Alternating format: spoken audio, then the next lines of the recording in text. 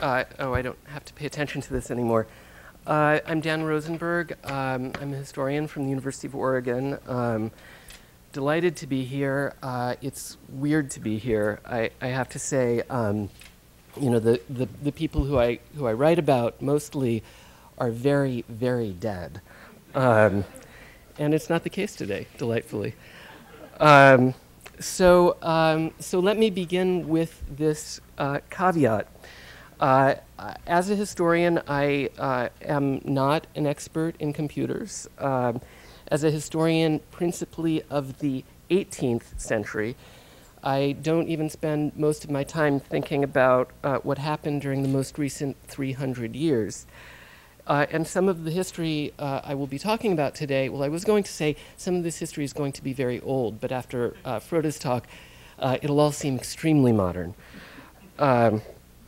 Okay, on the other hand, as an interloper here, I hope that I bring something useful, at least in part authorized by Ted's own notion of systems humanism.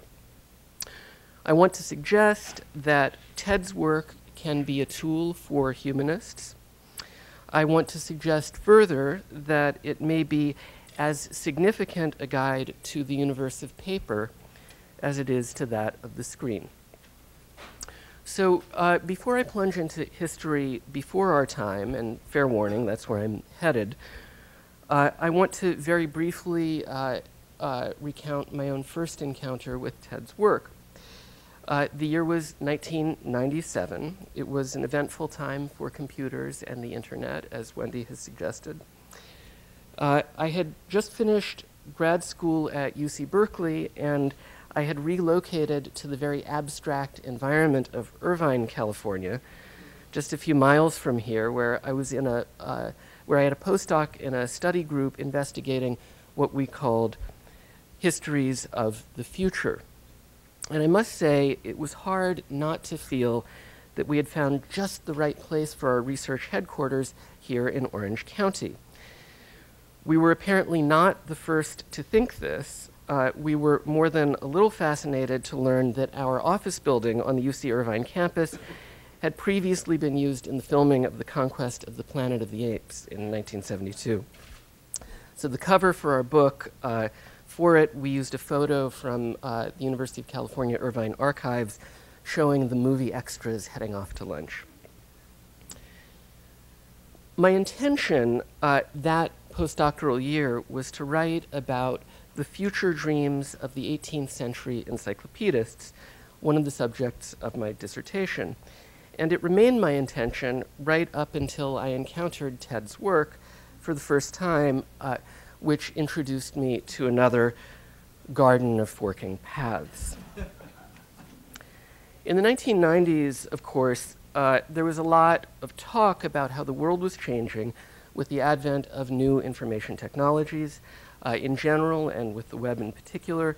And I'm sure we all remember the overheated rhetoric of that moment. Not that moment. But the curious thing about my own experience of those new technologies was that they didn't feel very novel, neither in their successes, nor in their limitations, nor in the hyperbolic rhetoric around them. To the contrary, what captured my imagination, coming from the world of the 18th century, was its visceral familiarity. All of which was confusing, that is, until I discovered literary machines.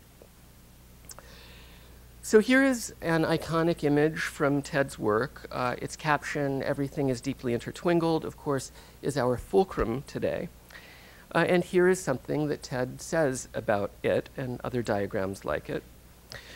Within bodies of writing everywhere, there are linkages that we tend not to see. The individual document at hand is what we deal with. We do not see the total linked collection of them all at once, but they are there, the documents not present as well as those that are, and the grand cat's cradle among them all. What Ted expresses in this eloquent passage resonates strongly with what the Enlightenment philosophers understood the world of paper text to be like. And it resonates still more strongly with what they argued it should be like. The philosophers of the Enlightenment understood the problem of knowledge as both a matter of seeing the world in a certain way and also of operationalizing that vision through technical mechanisms. During the 18th century, these ran on the platform of print. Thus, the 18th century produced dozens of new encyclopedias, dictionaries, concordances, atlases, and other interconnecting, nonlinear, and non-hierarchical information tools, many of which you are certainly familiar with. Among the 18th century works to really engage the intertwingling problem in a robust way, the most ambitious and the most thoroughly theorized was certainly the Encyclopédie, published by the French philosopher Denis Diderot and the mathematician Jean-Laurent d'Alembert between 1751 and 1772. The Encyclopedia of Diderot and d'Alembert was remarkable in every way. It was brilliant, employing the labors of the best writers of the day, including luminaries such as Voltaire and Rousseau. It was enormous, comprising 28 volumes, 72,000 articles by over 2,000 writers, and more than 3,000 plates. And it was formally rigorous, employing several very intuitive systems of reference and cross-reference, making it as accessible as it was sophisticated. It was also, by the way, a great gesture of free thinking, and for this it was censored. The reference systems embedded in the work were no mere convenience. Quite the opposite. Diderot and d'Alembert believed that the encyclopedia offered a response to a brewing crisis in the general field of information. Among other challenges, there was a widespread perception of information explosion. The 18th century world was awash in newspapers, journals, letters, bureaucratic documents, and books. So many books that contemporaries despaired at the prospect of mastering them all. In order to perceive the very visceral dimension of this problem, you have to understand that until the end of the 17th century, scholars continued to maintain the fiction that a polymath should master all of the important literature, much as until very recently we still imagined that a brick and mortar library could effectively serve our information needs. Today's information vertigo is really quite parallel to that of the 18th century. Every period feels that it overloads something. The 18th century blew out the individual human memory and in a flash replaced it with the reference wall that we've only just seen dismantled. As print flourished in the 18th century, the Renaissance ideal seemed farther and farther distant. And without some sort of fix, Diderot and d'Alembert argued, books would pile up until, in their words, it will be almost as convenient to search for some bit of truth concealed in nature as it will be to find it hidden away in an immense multitude of bound volumes. So, what were the innovations? First, borrowing from the format of the dictionary, Diderot and d'Alembert made their encyclopedia alphabetical. Older encyclopedias were organized hierarchically and by subject. Theirs was designed to be explored by keyword and to allow readers to enter and to exit at any useful point. Second, the new encyclopedia was hypertexted. Articles were linked through a system of renvoi or cross-references. The encyclopedia also offered a hierarchical subject map echoing the structure of older works, but in the work of Diderot and d'Alembert, the tree of knowledge was presented as one of several possible heuristics. Third, the encyclopedia was illustrated with lavish, highly detailed, and meticulously annotated diagrams illustrating articles of the work and at the same time providing a visual index. And finally, the new encyclopedia was multiply authored, drawing on writers across many fields. Its authority did not derive from the prestige of a single great mind, but from a socially distributed network. Indeed, a large number of articles in it were unattributed or written under false names. For our purposes, the central defining feature of this new encyclopedia is that it was fundamentally and originally conceptualized as hypertext. And here for your consideration is a network diagram displaying the direction and density of just some of the cross-references embedded in the work. The diagram itself is, of course, not an artifact from the 18th century. It was generated by Marc Olson and Gilles Blanchard, researchers at Artful at the University of Chicago, which created an interactive digital version of the Encyclopédie already back in the 1990s at exactly the same time that I was first encountering Ted's books. In this diagram, nodes represent topics identified by Diderot and D'Alembert, and the fatter lines show a higher number of links. There's a great deal to say about the specific features of 18th century thought that are illuminated by Olson and Blanchard's diagrams. But above all, we see clearly that the hierarchical distribution of knowledge, which many have considered paradigmatic of Enlightenment philosophy, is not only a pale shadow of the complexity that is present in it, but is also a poor representation of what the scholars and the philosophers of the Enlightenment understood themselves to be doing. The encyclopedists employed a system of cross-reference in order to solve a problem related to the actual complexity of knowledge, while at the same time enabling new kinds of inquiry that were hampered by older literary conventions. The encyclopedists understood their project as both urgent and revolutionary.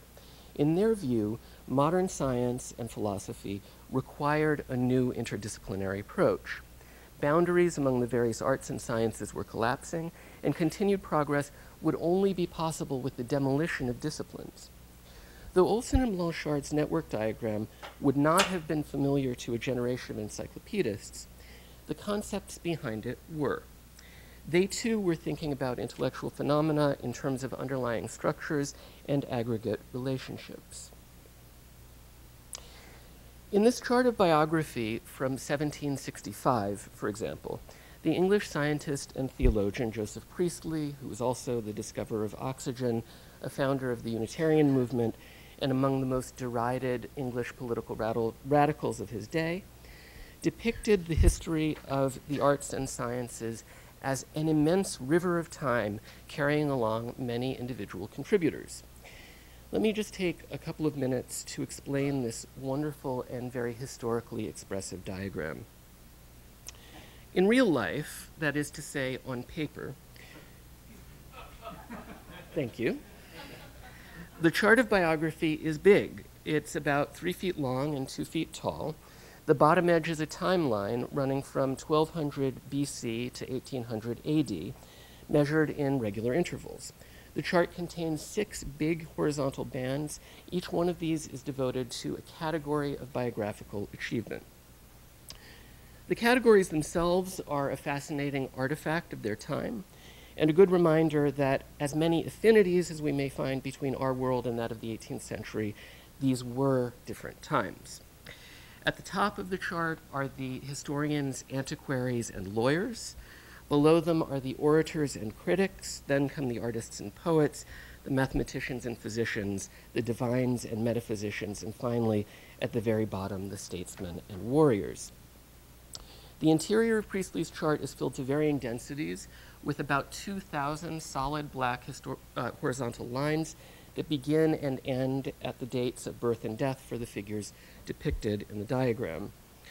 They have dots where there's some uncertainty. Priestley's system is another sort of hypertext, and his discussion of its hypertextual features is explicit. Each of the lifelines on Priestley's chart refers to a particular person, as indicated by the name above it. But given his druthers, Priestley said he would have preferred to have hidden the names. A rollover feature might have worked very nicely. But with the technology of print, Priestley saw no other practical solution than to put the names on the chart in as tiny a font as was legible.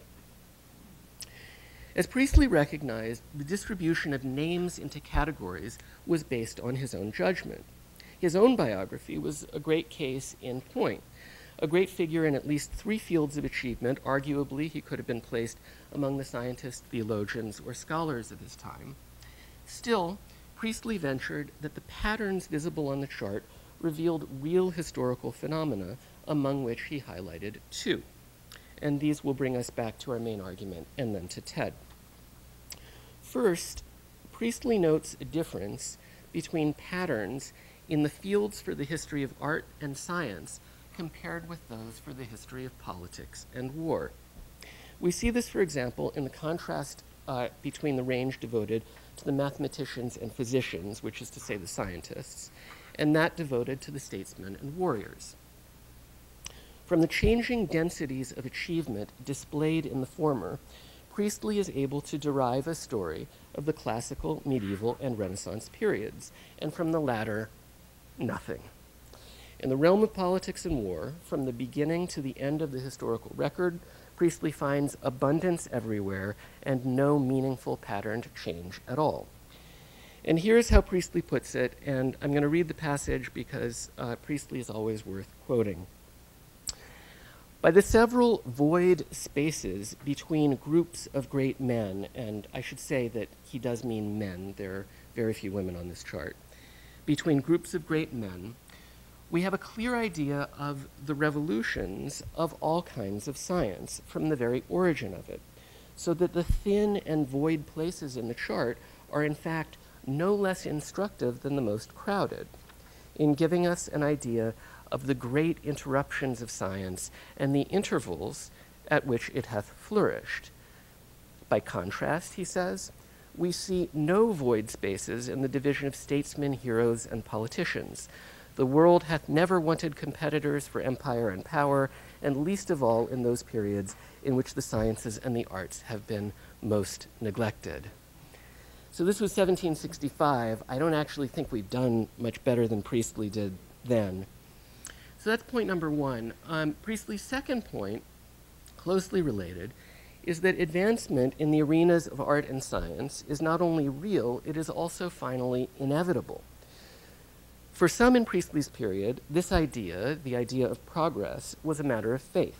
Priestley thought it was nothing more than a statistically supported analysis of history. Priestley believed that the largest present impediment to progress in ideas was the cloistering of knowledge within small domains, whether languages, nations, or disciplines. He argued that the chart showed that by the 18th century, all of those barriers were finally falling and that acceleration had become irresistible. And that's what you see with the density at the right-hand side of the chart. And yet, dilemmas remained. As we know so well in our own period, acceleration of information production brings its own problems. And this is precisely why we find in the 18th century such a tremendous diversity of works employing new strategies of data compression and data display, such as the chart of biography and the encyclopedia, which we were looking at before. Now, I don't want to overstate the resemblance between the 18th century moment and our own. There is a resemblance. But what matters to me is not the similarity, but the connection. The textual strategies of the 18th century encyclopedia and the display strategies of 18th century infographics are only two examples of a very large set of information tools that we not only use today, but that we think of in their reinvented electronic forms as hallmarks of our own information consciousness. Part of what has always set Ted's work apart, I think, is its sensitivity to such historical predecessors. Ted's has always been a distinctive futurism, rich in appreciation of what works in traditional information mechanisms, and yet impatient with dogmatism and with low-dimensional approaches to knowledge. For me, the key to Ted's work has always been his aphorism, literature is debugged. The idea, deceptive in its simplicity, is that literature in its most traditional sense embodies and operationalizes any number of systems that may be theoretical, social, linguistic, and above all textual, that whatever else we may say about them, they have proven over the course of centuries functional, durable, and adaptable. In other words, they have worked, which is a good quality in any technology. The notion that an information system we might build today could still be running 300 or more years from now somewhat boggles the mind. And yet, this is the case for the printed reference works of which the 18th century encyclopedias and timelines, such as we have looked at, are great monuments. The notion that literature is debugged, then, should not be taken to mean that traditional literature or literary systems are problem-free. In fact, Ted's books all contain strenuous rejections of received practices, foremost among them that of presenting information in inflexible hierarchical and linear structures. Ted has sometimes grouped these criticisms under a rubric he calls the school problem. The encyclopedists, thinking in parallel terms, called it the problem of scholasticism. For them, as for Ted, Aristotle was one of the principal dragons to slay. The scholastic attitude is sometimes embodied in textual forms, but as the nonlinear and interlinking structure of the 18th century encyclopedia demonstrates, it is in no way inherent to print. As I've already suggested, hypertext alert, there are dozens, even hundreds of examples of traditional textual and diagrammatic forms designed specifically to facilitate nonlinear and non-hierarchical thinking. One might mention, for example, indexes, tables, file cards, and so forth. And of course, contemporary information designers do think about all of these things, and Ted's own efforts to reimagine database design fall into this very category of work. So the phrase literature is debugged should not be taken to mean that we cannot improve on old systems, but rather that it is essential to notice how, for better or for worse, old systems function. This is, of course, the sort of thing that a historian is not unhappy to contemplate. There's so much that we can and must take from Ted's writing. For myself, Ted's work functions as an injunction to attend to our information ancestors while not indulging in worship. For humanists in general, I think his work should be an injunction to study old literatures as systems, which is something an encouraging number of humanities scholars are now beginning to do. And I have one last slide. Thanks.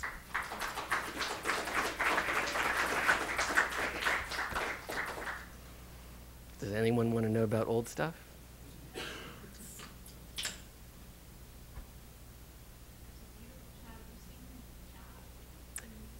In real life, yes, I have. The most beautiful copy I know is at the Library Company of Philadelphia, an amazing institution, one of America's first circulating libraries, founded by Benjamin Franklin in the 1730s. And if you really want to know what the world was like in the 18th century, go visit the Library Company, because they haven't accessioned books since then. So you walk in and sign your name and enter the 18th century, and all of the books are there, and you can operate them. It really is an operating system, and you can be there. All of the books are there. Anything an educated American would have wanted to look at. Yeah. I just wanted to thank you particularly for the explanation on priestly. I love showing it to my students, just not anywhere near the depth we were talking about, but just say, we had to think of all this stuff before, and now we've picked a couple of buckets of software. Yeah. It's so important to go back to the original representation. And these moments vibrate. This is 1765, and again, to fit your head around this, you have to understand that the line graph is not invented till 1786. So it's 20 years later. So just the very idea of the timeline in this sense is brand new, and it's just as today. It's a response to a real sense that there's so much material and there's so much complexity that we need to build new interfaces. And as I said in the talk, this is the kind of vibration that I feel when I read literary machines. Yeah. Wendy. Yeah.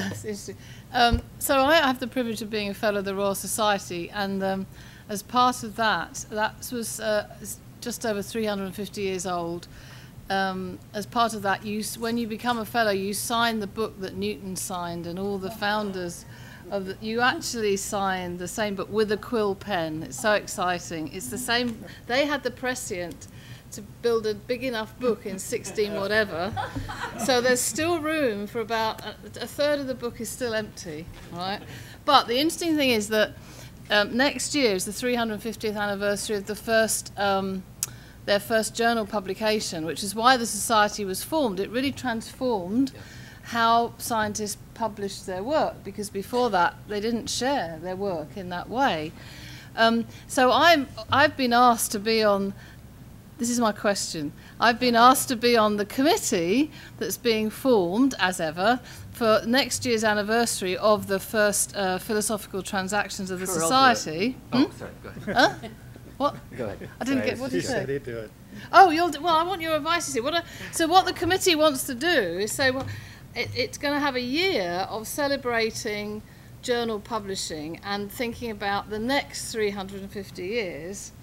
And what advice would you give the society about what it should be doing to build on all these ideas in order to take publishing forward? I'm thinking of the world of data here as well.